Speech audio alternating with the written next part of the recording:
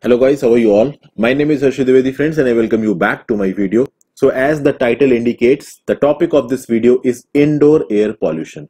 Now before starting with this video friends, I will suggest you to watch two more videos. One is on Introduction to Environmental Pollution. The link of that is given in the description box below. And in the previous video, I have also told you about the constituents in air pollution. So that link is also given in the description box below.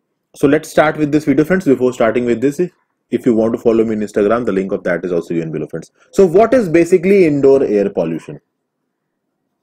Indoor air pollution means it implies two things. One is home, second is institution. This institution may also contain a commercial facility.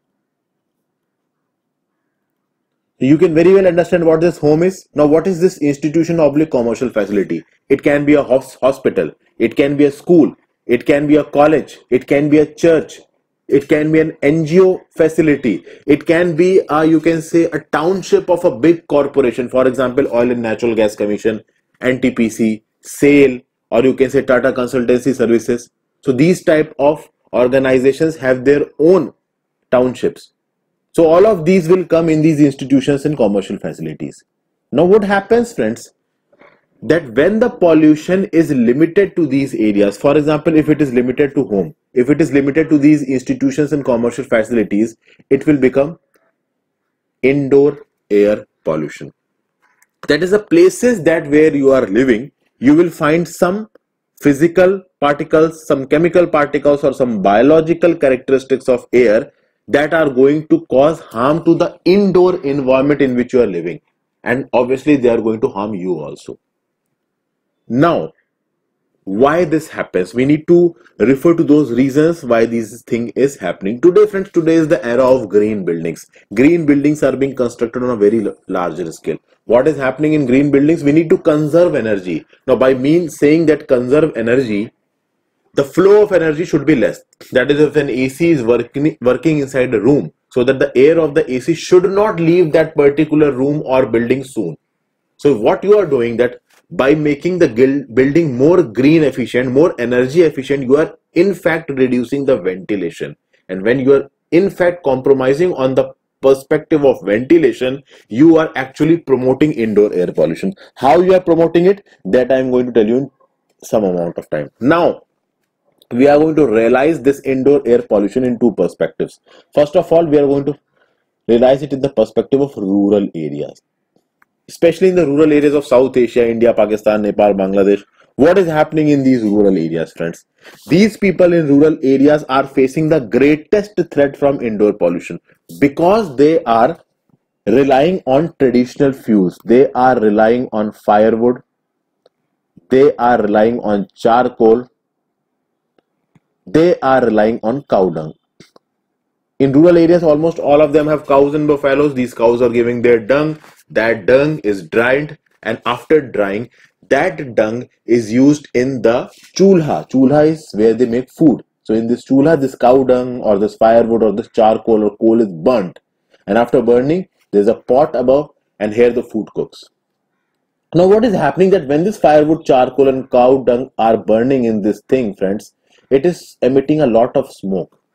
And that the smoke is confined to a particular area, because obviously this food is made inside a house. That can be a mud house, that can be a brick house in a rural area, but it is inside a house. And now because of that, the smoke coming out of this thing is confined to this particular area, and the people who are in this particular area are specifically exposed to it. Now you know that the men go out to work in these traditional areas, so obviously women and children are there in this area, and when the women and children are there in this area, they are particularly exposed to this smoke, and that causes, you can say, an ill effect to these people's health, for especially the women and the children. So this is one big threat in the rural areas of indoor air pollution. Now when this smoke is coming out, there are many chemical agents in this smoke, but 4 agents are the most dangerous. The very first is suspended particulate matter, also known as particulates.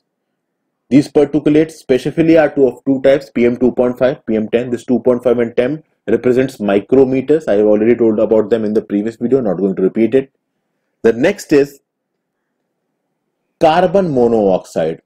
Now the ill effects of carbon monoxide, I have explained in my previous video how carbon monoxide attaches itself to hemoglobin. Then the capacity of hemoglobin to carry oxygen to different parts of the body gets compromised, and obviously the person is going to die if he is exposed to higher levels of carbon monoxide. Then next thing is formaldehyde. What is the effects of formaldehyde? I will be telling you in some amount of time. And then next pollutant is polycyclic organic matter. Polycyclic organic matter. So these are the four most dangerous type of pollutants which is specifically present in indoor air pollution. Got it, friends? Next we are going to talk about urban areas. What is happening in urban areas, friends? In urban areas, the buildings, as I've already told you, they are more green. Now, when they are more green, friends, they are tightly sealed. And when they are tightly sealed, the ventilation is compromised. And when this ventilation is compromised, then the inside air is not going outside. The outside air is not coming inside. So this is in and this out.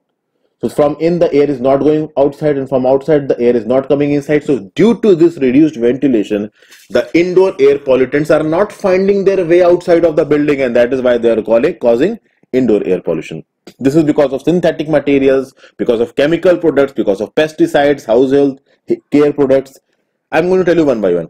The very first type of pollutants in indoor are volatile organic compounds. Volatile organic compounds. Now, where are you going to find these volatile organic compounds? You know, friends, that we use perfumes, Axe and other types of perfumes. People are nowadays using them a lot. These perfumes contain volatile organic compounds. Then hairsprays are there in order to, brighten. You gel your hair. You put in a lot of hairsprays in your hair. Then there is furniture polish. What is this furniture polish? Many times you will see a new wooden item comes to your home. For example, a new wooden sofa comes to your home. A new wooden, you can say, furniture table, dining table comes to your home. Now that is freshly polished. Now you will notice that when these things are coming to your home, you are going to have a specific type of smell of that polish. Actually, that smell is volatile organic compounds that can harm your health. Then a lot of glues are used in the home. Air fresheners are used in the home. Many times, friends, you will see that if an area is enclosed for a certain amount of time, it gets sealed. So in order to remove that sealed smell, we put in a lot of air fresheners. Now these air fresheners are volatile organic compounds. They are actually chemicals, and if these volatile organic compounds get inside your nostrils, they may cause a lot of harm.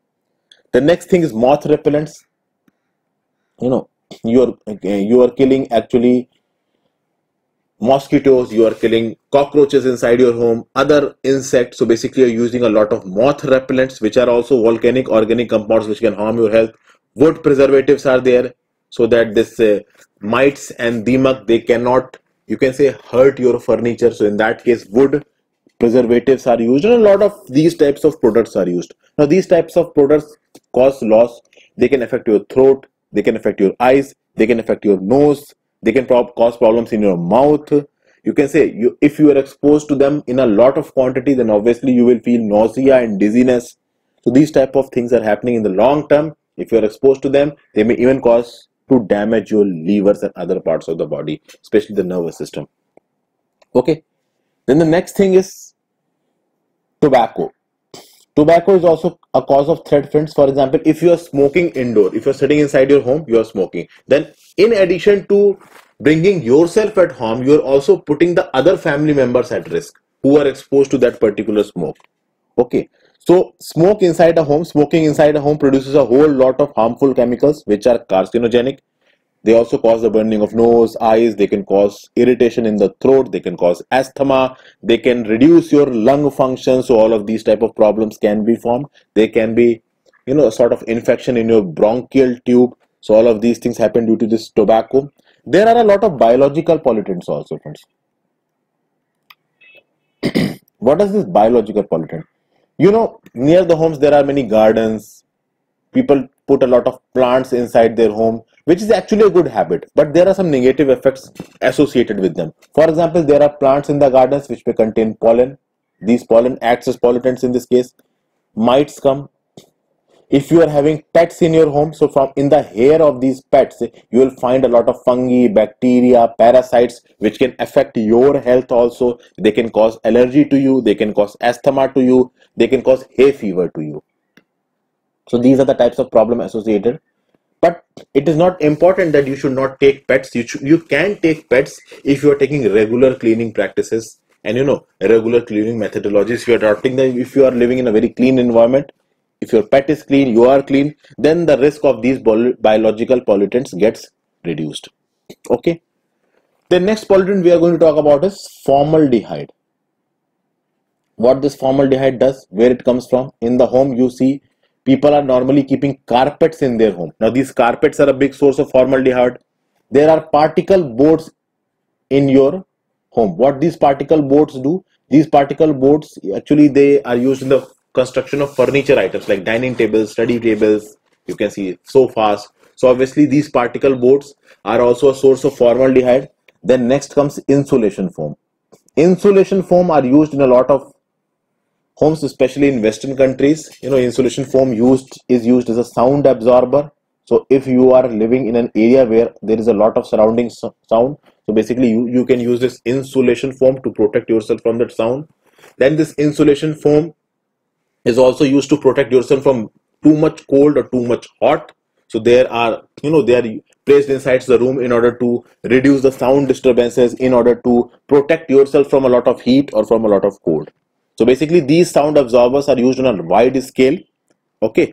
And these sound absorbers are a big source of formaldehyde, which causes pollution. Then next comes radon. Radon is a gas which is emitted naturally from soil. Now you will think that from where will soil come inside a home? So basically it can come from a plant, it can come from the garden nearby, and once this radon enters the indoor air pollution, if it is not able to go outside the home, then it can cause problems in your lungs. Okay friends, so these were the different types of indoor air pollutions that I have discussed in this video. Friends, I hope this video will be liked by you. The Hindi version is already uploaded. If you really like this video, kindly share these videos with your friends. You can share my channel with your other friends. You can subscribe to it. You can follow me on Instagram. So thank you for watching this video, friends. You can also leave your suggestions in the comment box below.